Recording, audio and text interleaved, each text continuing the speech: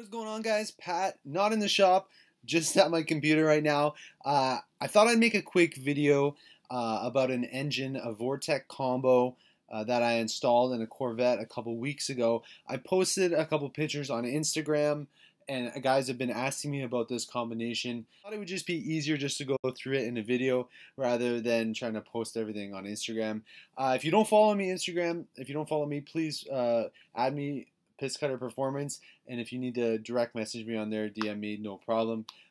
So let's go through this combination. It's a real simple combination.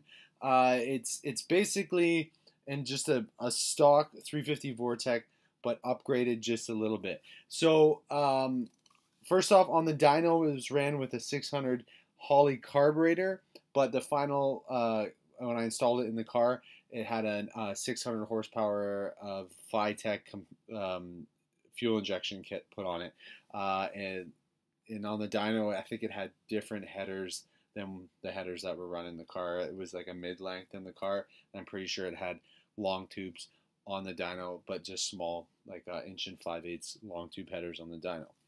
All right, so let's start off with the block. The engine, the base of the engine is basically a Vortec block. It's an 880 Vortec late model casting, one-piece rear main seal. It's got the stock crank, the stock rods, and the stock pistons.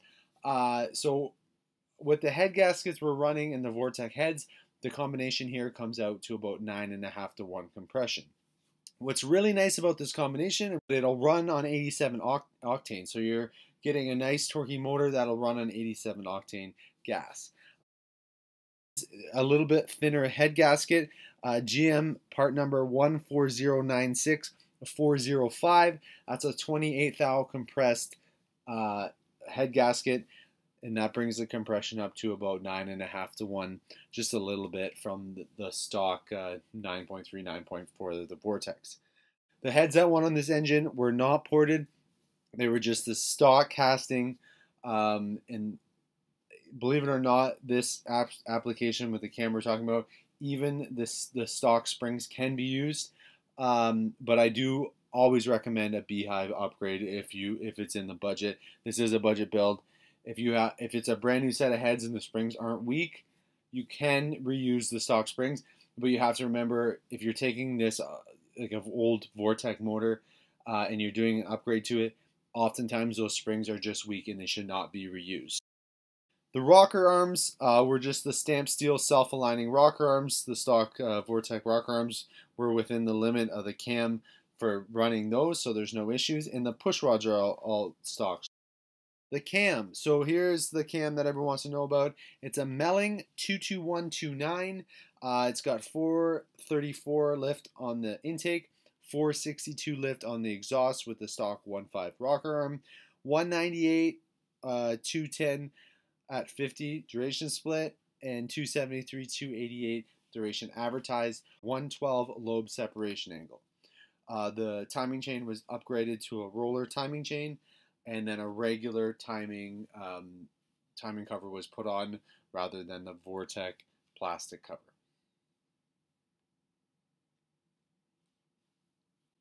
The intake is a Performer RPM intake. Well, it's similar to a Performer RPM intake, I shouldn't say it is. It's like just a copy, like almost like a No Name or like a Summit brand. I think this one is wasn't a Professional Products, but it was something similar to that. It's basically a copy of a Performer RPM Vortec intake. This application, it wasn't the best intake to put on a Corvette. There's lower rise intakes that you can use on like a C3 Corvette because you do have hood clearance issues, but this is what was ran on the engine when it was dyno, so I didn't want to tell you anything different. Another option could be a Vortec air gap intake. You might see a little bit of a benefit with that, but they're fairly similar intakes, the RPM and the air gap. So part number for that would be like EDELBROOK 7116 if you wanted to do a brand name EDELBROOK intake. So this is a great combination for torque. It ended up making 414 foot-pounds of torque at 3,800 RPM and holding a nice torque curve. Not a high revving engine, but it made power, peak power at 44 400 RPM, and that's 300 and round up to 317 horsepower. This is crank horsepower, not wheel horsepower. This is not an engine dyno. This is a very mild cam. One step up, a little bit, maybe more than one step up from a stock cam. But this is something. I was even trying to get a video of the idle, but it honestly just sounded like a running engine. So I don't really have a good video of the idle, but it's very mild idle, no lumpiness. Lots of vacuum for power brakes. You don't have to worry about that. Drivability, great. But just a nice torquey combination. So it's basically just taking a Vortec like crate, like an L31 crate motor, adding your cam, timing chain, timing cover, vortex style carbureted intake, and an HEi distributor. It was just ran with a regular HEi distributor, and this is just a great torquey combination. Like I said, we end up putting fuel injection on it, and the customer is super happy.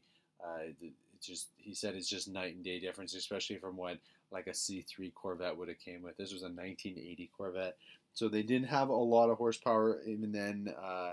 So this is just a huge upgrade for him, while he can still maintain great drivability, decent fuel mileage.